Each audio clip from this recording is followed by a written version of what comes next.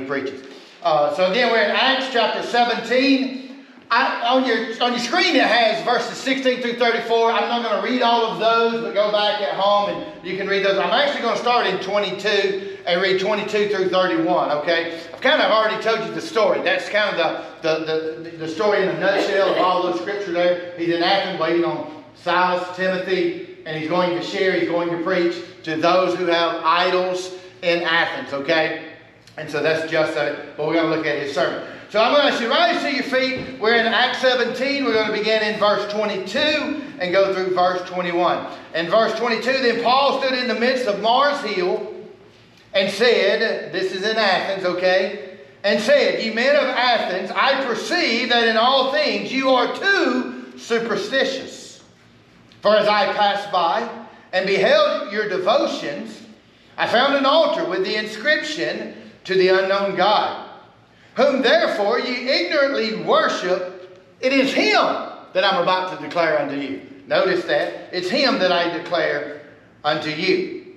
Verse 24. God that made the world and all things therein, seeing that he is the Lord of heaven and earth, dwelleth not in temples made with hands, neither is worshipped with men's hands, as though he needed anything, seeing he giveth to all life and breath and all things, and has made of one blood all nations of men, for to dwell on all the face of the earth, and has determined the times before appointed, and the bounds of their habitation, that they should seek the Lord, if haply they might feel after him, and find him, though he be not far from every one of us.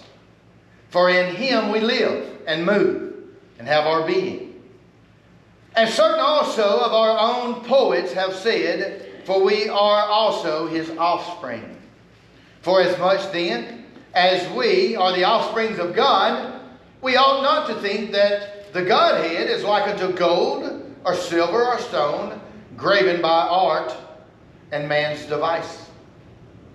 And the times of this ignorance God winked at, but now commanded all men everywhere to repent, because he has appointed a day in the which he will judge the world in righteousness by that man whom he hath ordained, whereof he hath given assurance unto all men, and that he has raised him from the dead. I just shared with you Paul's sermon. What a sermon is. I want to kind of break it down and let's look at what Paul shared to a bunch of people who believed in a bunch of different gods and didn't know any of them. All right? Let's go to the Lord in prayer. Heavenly Father, we thank you for this time that we could come. Tonight, dear Heavenly Father, we look at Paul's sermon in Athens and God, just what he preached and how receptive it was. And God, that we can glean from it some truths that in our own lives that we could do we could share in the same manner, the same way. The words that Paul had, dear Heavenly Father, the message that he had, is a message that the world today still stands in need of. So God, just help us to see that. God, just speak to our hearts and our minds and what we share tonight, to give us the thought process and the heart, dear Heavenly Father, to go and to share in a world, dear Heavenly Father, that needs to hear about Jesus. Well, just be with us tonight, dear Heavenly Father. Watch over, care for us, for we ask in Jesus' name. Amen. If I could just set the setting there, Athens was a booming place. Athens was a rich place. It was, as a matter of fact, it was known as a place of arts. It was a learning center, libraries with a lot of books, and again, there was a lot of people that were philosophers of the day. Now, again, Paul has had his troubles in two different places prior to this. In Thessalonica, as he has preached and been run out of town at Thessalonica, right? When Paul preaches revival or riot. And so he's been run out under the cover of darkness. He left Thessalonica. And again, a lot of people would say that Paul was a failure at that. But he wasn't. God just used him in a different way, in a different place. He gets to Berea, right? And when he's in Berea, he preaches. And what did he do in Thessalonica? He went in the synagogue and he he taught and he argued and he shared with those at Thessalonica. And then he leaves under the cover of darkness. He gets to Berea. He goes into the synagogue of Berea. And again, they were more receptive. But those people from Thessalonica traveled 50 to 90 miles, whatever it was, to come down there and harass and get the people stirred up. And so he leaves again on a boat and he gets to Athens. Now, again, he's preaching the gospel everywhere he goes. He's sharing with all these different people and all like that. When he gets to Athens here, and the sense is that Paul would prefer to kind of wait. I just kind of see Paul like, I finally got out of those places. Man, I'm gonna hang out a little while. I'm gonna stay here.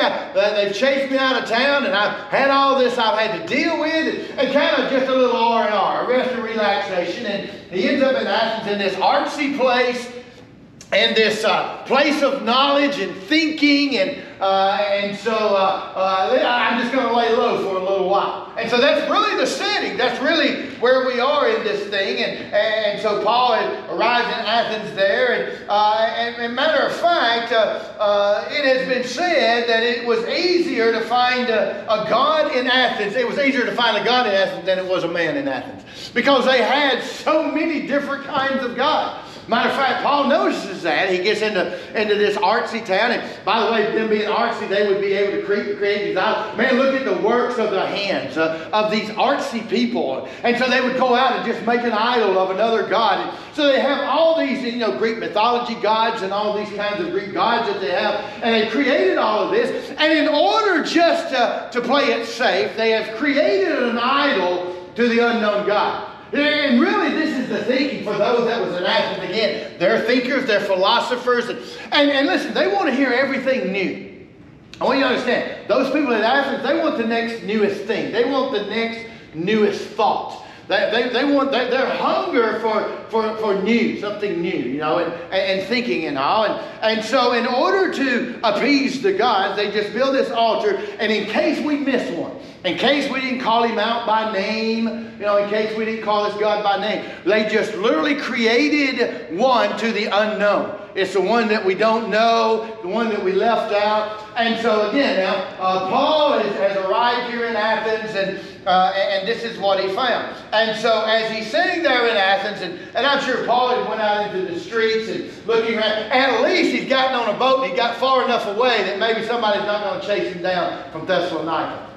And so I'm sure Paul feels a little safer here at this place. And so as he's sitting there and he's looking around.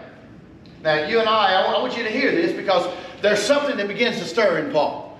Paul's wanting to rest, and Paul's waiting on Timothy, and he's waiting on Silas. He sent for them. But he's sitting there and he begins to look around in the city, and he begins to see all these idols that are there. He begins to see how they're worshiping all these gods.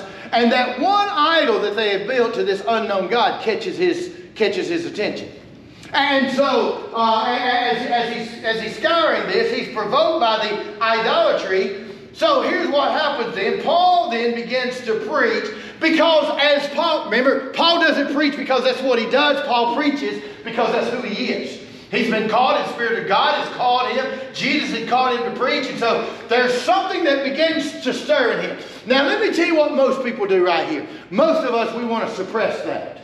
Most of us, when God gets to doing that stirring in us, it carries us to that unfamiliar place.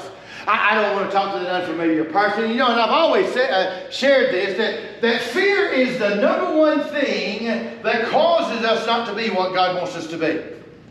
When fear happens, and I've used the example in Peter's life, when Jesus Christ is crucified, y'all remember, Jesus is crucified, and Peter has been bold in his faith, and he's been bold in what he said, but yet Peter denies Jesus Christ. And he's up in that upper room, and so Jesus has been crucified, and all these guys that have followed Jesus, and they're terrified, because if they'll do this to Jesus Christ, surely they'll hunt us down. Enter 12. I want you to. We give them a bum rap sometimes. We give Thomas and all them that we call him Doubting Thomas. But put yourself in their shoes. I mean, for 3 years they followed Jesus. Jesus has had the answer. He's bailed them out. Okay, I'm going somewhere with this. And so they've watched Jesus. They've seen the miracles, and now Jesus is gone. He's been crucified. I mean, there's been angry mobs. It ain't been just one. See, it ain't just Herod that wanted him dead. There's angry mobs. They have called out people like Peter and said, you're one of them too. That's why Peter, fearful of his life, said, I don't know the guy. Now, he was broken at that. Now, I want you to imagine when they were in that upper room, what that must have been like after Jesus has been crucified and they're gathered together and their leader's been killed. And they're sitting there, and I'm sure they are worried and they're wringing their hands. What are we going to do? Are they going to come knock on the door and drag us out? Are we the next ones that's going to be crucified? And I can just imagine the tension, and I can imagine the defeat that was in them. That's why they had a hard time believing that Jesus Christ was raised, because they were so defeated in what had happened. And if you remember, Peter in that upper room, this is what he said. He said, I know what I'm going to do, guys. I'm going to go fishing.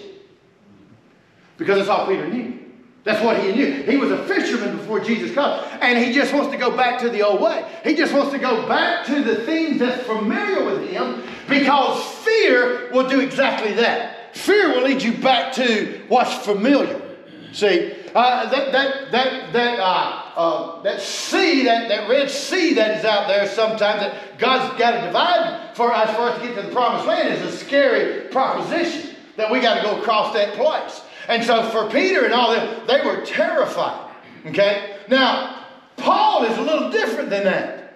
For you see, Paul is not one that when fear hits, or that Paul has fear, that he goes back to the land of familiar. Paul is very focused because he handled his fear on the road to Damascus. Paul is no longer fearful. Matter of fact, Paul in his life continues to pray for boldness. And listen, it's not anything new for Paul to be threatened, his life to be threatened. And so, I mean, what can you do to Paul? Only thing you can do to Paul is kill him. There's been people tried to do that. He's already been half dead before. If it's possible to be half dead, he's been beaten to the point where they thought that he was dead. And so he doesn't have the fear like Peter has. He doesn't have the fear of the apostles. He's laser focused. Now watch this. There's something that begins to stir in him. Now I said that to say this. When it happens in our life, when God begins to stir us, it gets us to the place where we get a little shaky and weak-kneed. What do? Most of the time we're Peter. We go back to the land of familiar. We don't take the step in faith to go and be what God or do what God wants us to do. All right? But not Paul. Notice this as he's sitting there, and look at verse, if you will, just go back and look at verse 16. I know we didn't read this, but I want you to see in verse 16. Now when Paul waited for them, talking about Paul and Silas, waited for them in Athens, his spirit, all right, he's trying to get rest and relaxation. He's waiting on, he ain't going to do anything. He's waiting on Timothy and Silas to get there. All right, because he left them behind. Look at this. His spirit was stirred in him. His spirit was stirred in him. God's getting a hold of him. Right? Why was his spirit stirred in him? When he saw the city wholly given to idolatry. He's like, man, look at these folks. Let me tell you what Paul said. Paul's looking around and saying, you know what? These folks need Jesus. These folks need God. I mean, it's almost like not only is his spirit stirred in him, but his heart is broken for them. His heart is broken for them. Verse 17. Look at this. Where does Paul always go? Now, he probably didn't have plans to go to the synagogue, but once his spirit is stirred, see, Paul is willing to talk to anyone. It doesn't matter if it's in the marketplace.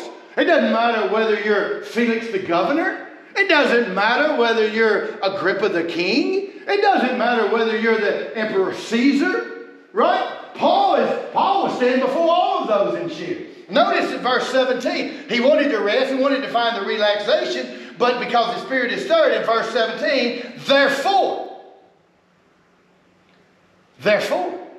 when he saw the idolatry worship, he could have went back in fear, he could have withdrew, but notice verse 17, therefore disputed he in the synagogue. He just went to the synagogue. He went right, he doing exactly what he done in the other places. Where they beat him in the other places, where they run him out of town in the other places. Therefore he disputed in the synagogue with the Jews and with the devout persons and in the market. Notice this. Anybody that would listen to Paul in the marketplace, hey, he was at Walmart sharing with them, right? In the marketplace. Anybody that would listen to Paul, Listen, the Spirit has moved him. Mark it daily with them that met with him. And look at this. And then there were certain philosophers. Now, it says here that he meets with the Epicureans that are there and the Stoics. All right. Now, let me give you a thing about the Epicureans and the Stoics. Again, we're in this philosophy area. The Epicureans were people who believed in the pleasures of life. You live your life however you want to. You chase the pleasures of life. That's what life is all about. It is about your satisfaction. Sounds a lot like the world we live in today, right? It sounds a lot like the world we live in today. And so these Epicureans was just like that. If it feels good, do it. Matter of fact, they believed in gods and multiple gods, but this is their thought. Gods have nothing to do with mankind. And so you are left to your own device, you're left to your own pleasures, and you just do what makes you feel good. Again, in the world that we live in, there'd be a lot of people that'd be Epicureans, right? You just do what makes you feel good. You just do what you think is right. You just do what is right for you. No, you do what's right by God.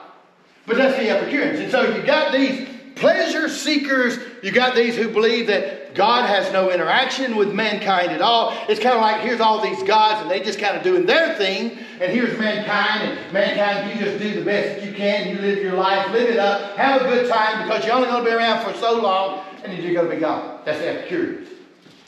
The Stoics were those who said you have no emotions. No emotions. You are, listen, in order to be the best that you can, you have no emotions at all. You learn how to control everything. One side is all about pleasure. The other side is about depriving yourself of even emotions. That's the Stoics that are there. And so here was their ideal. Their ideal is this way, that everything is God and God is in everything. That's the Stoics. And so God's plural. So gods are everywhere and everything around is all these gods. So you can understand now why you got the problem of idolatry in Athens. Just those two groups. And the Bible says that Paul, moved by his Spirit, begins to say it and he talks. And so as he begins to talk in the synagogue, he gets the attraction of these people, these philosophers, like Epicureans and Stoics who are trying to figure out life and do life and live life and God and all these things, gods and all these things. He began to get their attention. At least I would have to say this is that when Paul talks, people seem to listen. Again, that's the power of the Spirit moving in Paul, right? Now, here's the thing, that is, Paul begins to speak, and you can go back and check this. I'm just going to give you the abbreviated version of this. As he begins to speak, here's what they actually say about Paul. As those thinkers hear Paul, they say, you know what? He's here to tell us about another foreign god. It's just a foreign god. And so these philosophers, the Epicureans and the Stoics, they began to listen and they say, well, he's just a proclaimer of some foreign god. And the reason why is this, is because, and by the way, this is really the ones where Paul really gets in trouble, because Paul begins to preach about Jesus Christ. He literally goes, he says, this idol here is this unknown idol. Let me tell you who he is. Okay, and he uses that to bring about Jesus Christ. And he uses the word, y'all remember this in our Wednesday night Bible study, he uses the word resurrection. Mm-hmm. Oh my goodness. They didn't believe in resurrections. These philosophers believed that there was only life and then you die and it's over with. And so they literally bring him to the Areopagus and Mars Hills there and on the side of the mountain, and they want him to speak, and they begin to listen, and he's doing that, he's talking and all of this, and they're listening to him. He's about 370 feet above the valley there on the mountainside, and he's sharing there above the marketplace there, and he's talking, and all these people are listening, and then he uses that word resurrection. Blows everything up. But let's get to the sermon now. I want you to hear the sermon that he shares. And listen, there may be people out there that you and I, I don't know, maybe we could write this down. Maybe we could share this with them. Maybe this is a great outline. You got my outline tonight. Maybe this is a great outline that you could write, that you have here, that's really Paul's outline of his sermon. I want you to hear the sermon that he shares. I want you to understand that these philosophers are sitting there. Marketplace people have come and gathered. Whoever would come and listen that is there. He's attracted a crowd, especially these Epicureans and Stoics and all these guys that are sitting there. And so Paul is ready to preach to this crowd. And here's his sermon. So we got the setting now. Let's look at the sermon. Here we go. The theme is this. I want to share with you, this is Paul, I want to share with you the God that you don't know. I want to share with you, that's, I guess I titled my sermon tonight, but Paul's title, the theme of his is the God that they didn't know. Matter of fact, acknowledging that there was some devotion that they had. They had devotions to God, but he makes mention, it's almost like I could see Paul doing this. It's like, I see your devotions and how your artsy hands have created all of these things. And I'm sure they've painted things and drawn things, but they've created out of gold and stone all of these idols to all these different gods. And, you and I would walk around, I don't know, people in the world would walk around and say, man, look at the good artwork that this individual has done, or these people have done on this one. And man, look at the detail on this one. And look how this one captures a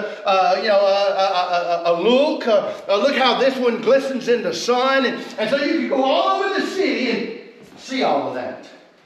But Paul said, but when I was walking through, there was one there that had this name on it, and it said, to the unknown God. Let me share with you about this unknown God. Verse 21, for all the Athenians and all the strangers which were there spent their time in nothing else but either to tell or to hear something new. They want to listen to Paul. They want to hear something new. Verse 22, watch this. And then Paul stood in the midst of Mars Hills and said, ye men of Athens, I perceive that in all things you are too superstitious. Here's his main point. For I've passed by and behold your devotions. I see how you're worshiping all these gods. You're devoted to all these gods. I found, while I was walking through town, I found an altar with the inscription to the unknown God, whom therefore you ignorantly worship. You're worshiping this idol and you don't even know who it is. Now, I want you to watch this. Now, he's not saying God is an idol, but he uses that to introduce.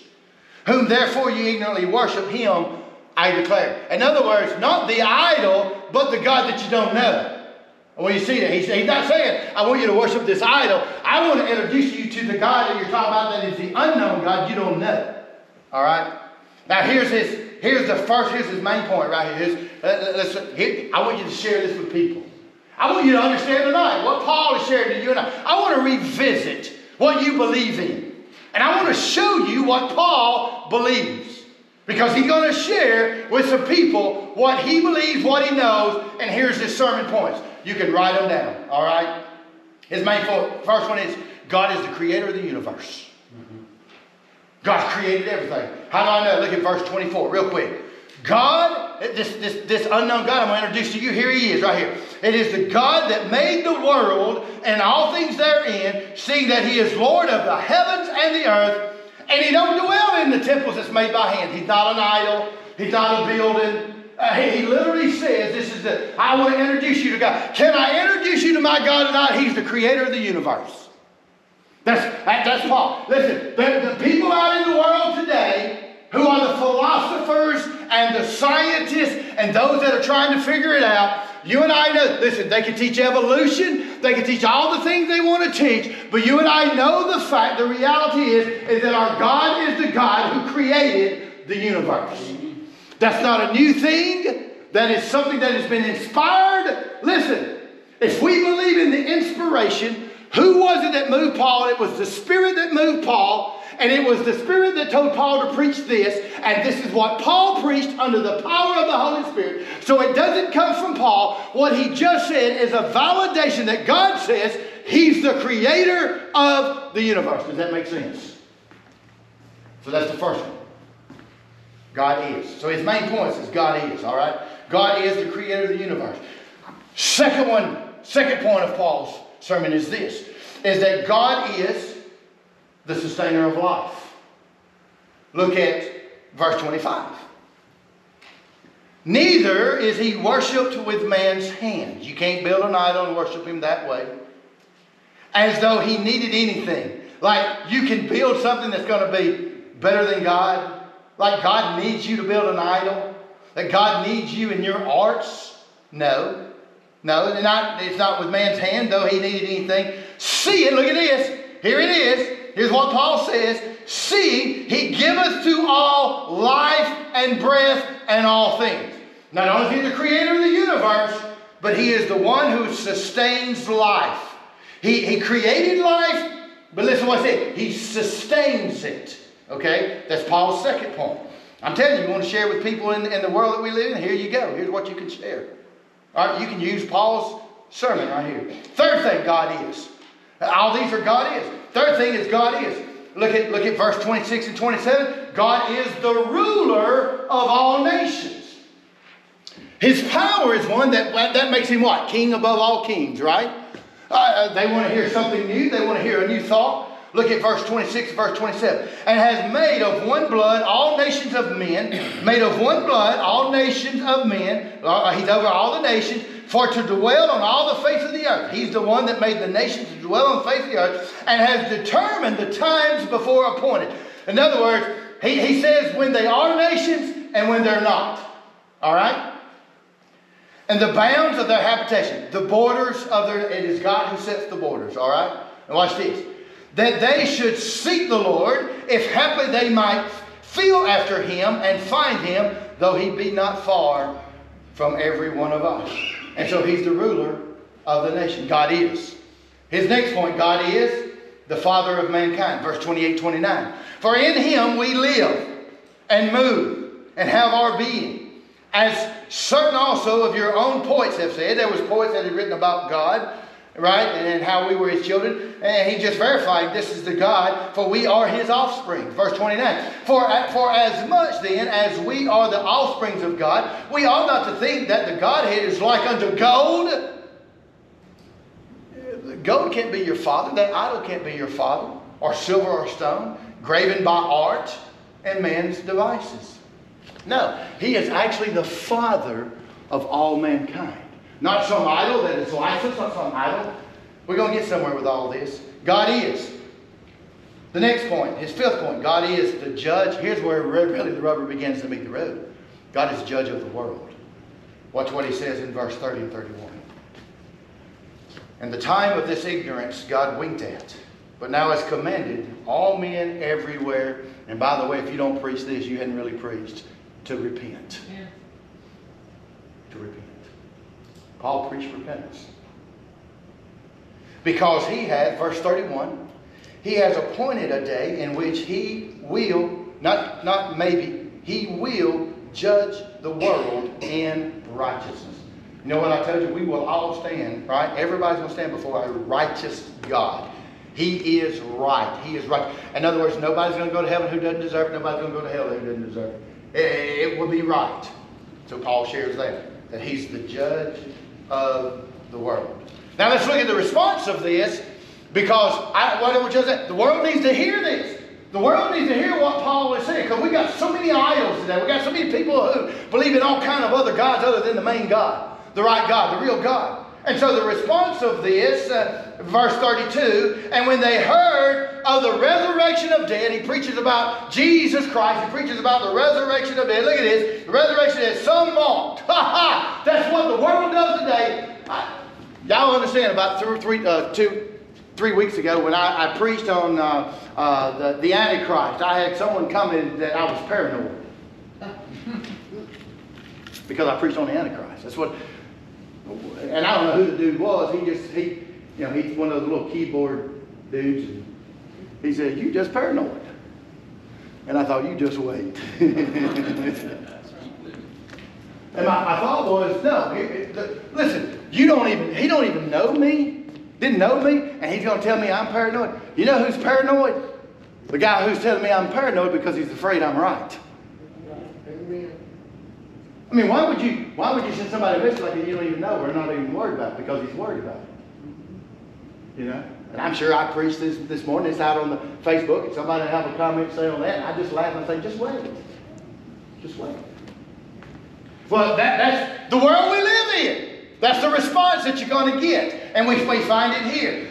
Listen, they just laughed and they mocked and this bodily resurrection is foolishness. But now it goes on and say in verse 32, and when they heard of the resurrection of the dead, some mocked, but listen, but others said, hey man, we'd like to hear a little bit more about this. We'd like to hear a little bit more about what Paul's got to say.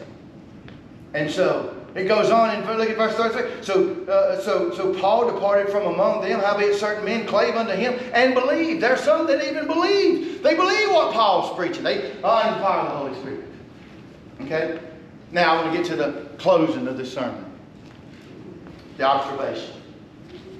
Let's look at some observations. Let's just kind of, in my mind, let's look at some things. Let's look at regarding the sermon. Okay? Can I give you some information tonight? Hey folks, I know you're Christian, and I know you got power, you got the power of the Holy Spirit, but you got to learn to be tactful. You got to learn to be tactful because you can do so much damage to the testimony not only to yourself, but the testimony of the church if you're not tactful. Paul was very tactful. Paul didn't go in there snorting and pitching a fit and kicking up dust. Okay? Matter of fact, most of the time Paul doesn't do that. Paul doesn't preach that way. He just lays it out there, and there are people who have a reaction. And the fact of the matter is, Jesus is going to cause a reaction. When you preach Jesus Christ, He's going to cause a reaction. Some of that's going to be good, and some of it's going to cause other people to snort and kick up dust. Alright? But I want you to notice that Paul used tact. He was very tactful in what he done. He didn't go in there and start tearing down idols. He didn't go in there and start kicking up dust. He didn't go in there and start calling them all names and telling them they're going to go to hell. Look at verse 22. Paul stood in the midst of Mars Hill and said, "You men of Athens, I perceive that in all things you're too superstitious." That's all he said. You're too superstitious. Anyway, what I say, look at verse 23. "For as I passed by and beheld your devotion," he even said, "I see that you're devoted."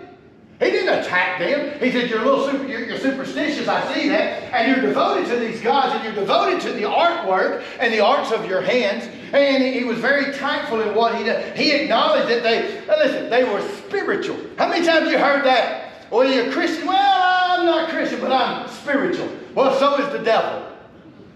He's a spirit too. Or spiritual, right? Just an evil spirit. And so, Paul used tact. The second thing is this. Paul began with the spiritual condition of his audience.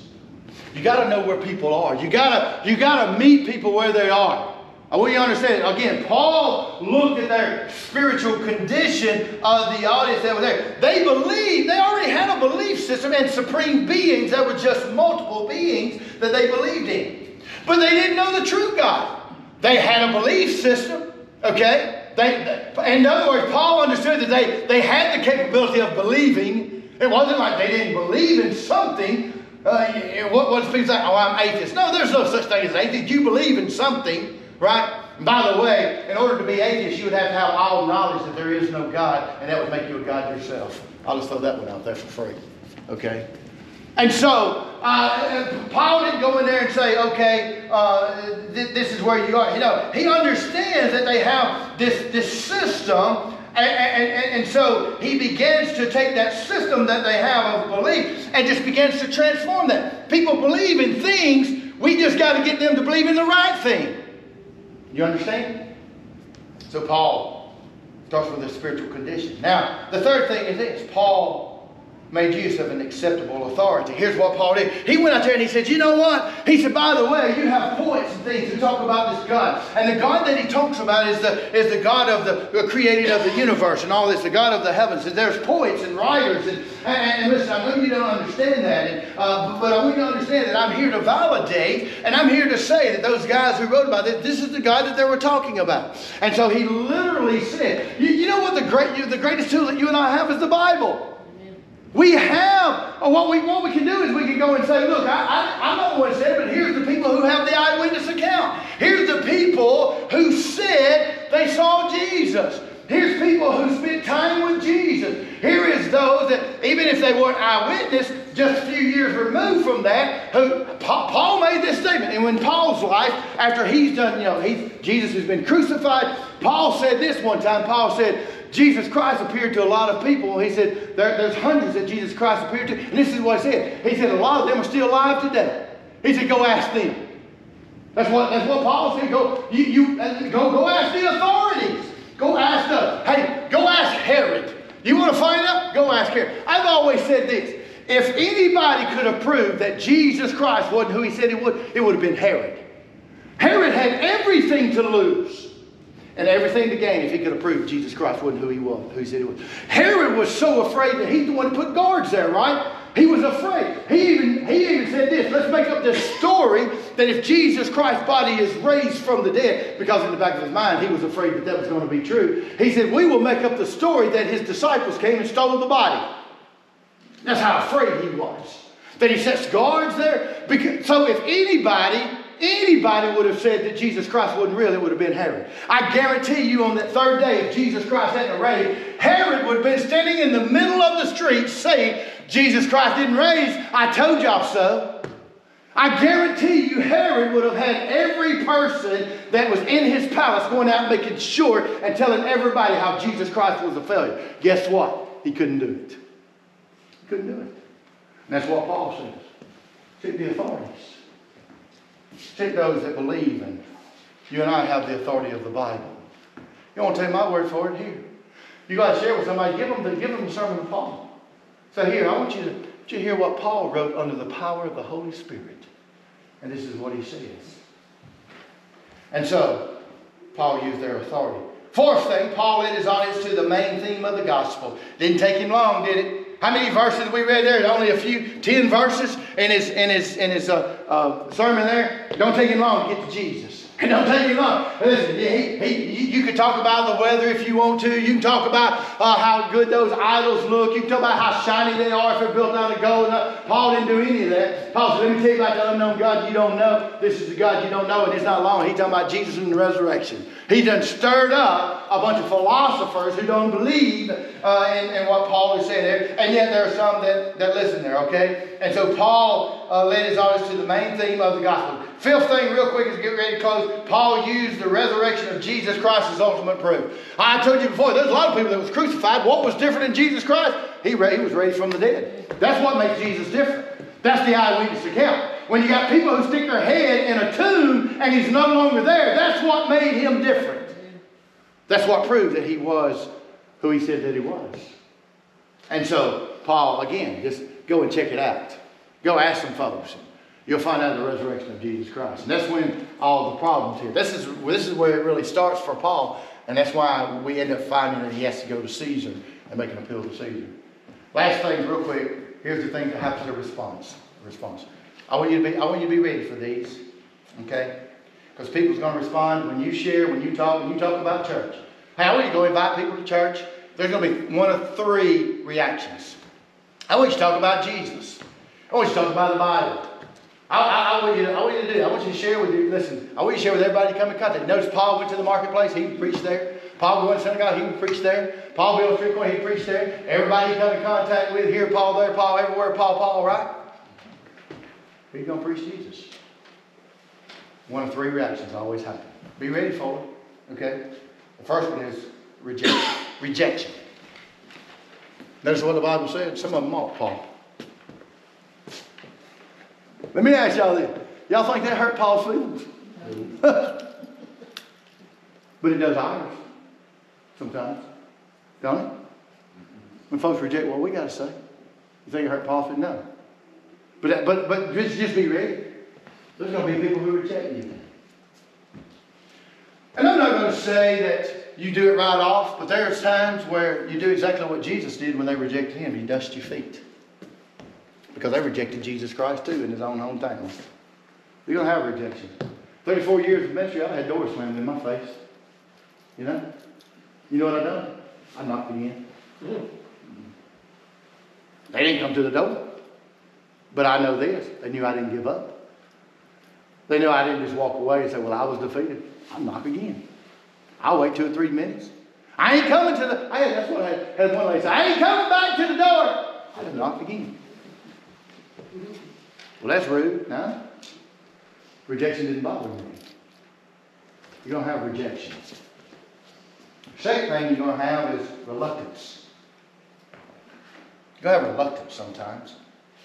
You know what some of them said to Paul? Hey, we want to hear you again on this. We're just not sure yet. We're not sure yet. We want to hear you again. Can we meet again? Can we talk? Hey, isn't it great to go to, you may go to a house and share with somebody, you may share with your friend, some of them may reject you. But isn't it great when they say, hey, I want to hear a little bit more about this. I ain't got time right now, but will you come back? You know what I say? What day? I'll pull my phone and get my calendar right there. What day? What time? What time do you want me to come back? I want to come back and share some more. Because there's reluctance sometimes.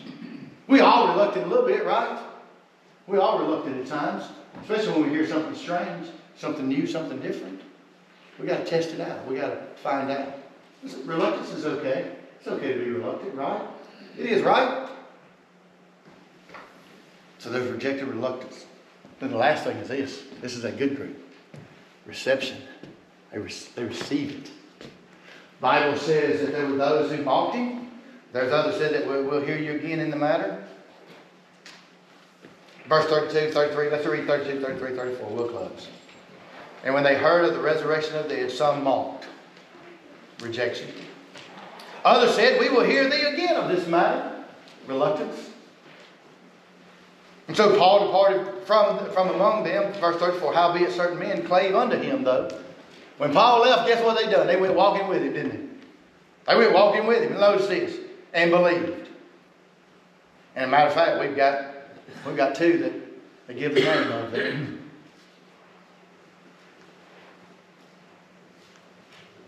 Be focused.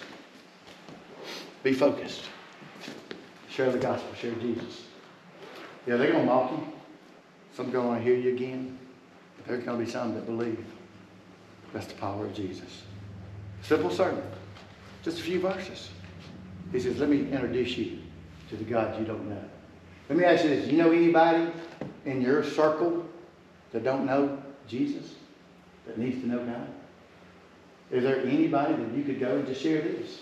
Hey, I want to share with you. He's the creator of all things. He's the creator of the universe. He's the sustainer of life. He's the father of all mankind. He's the father of all mankind. He is the one over all things. He's the one that gives life and the sustainer of life and holds life in his hands. He's the ruler of all nations, the father of mankind. And you know what? He's the judge of the world. He's the judge of the world. Get you a sermon. Well, I ain't a preacher. That's all right. Get you a sermon. I'm not talking about standing in the pulpit, leading the church, or anything. I'm telling you to go and share Jesus. Get you an outline and share it with those who need to know the God they don't know. Heavenly Father, we thank you for this time that we could come and that we could share tonight. God, I just pray that as we've heard and seen the example of Paul tonight,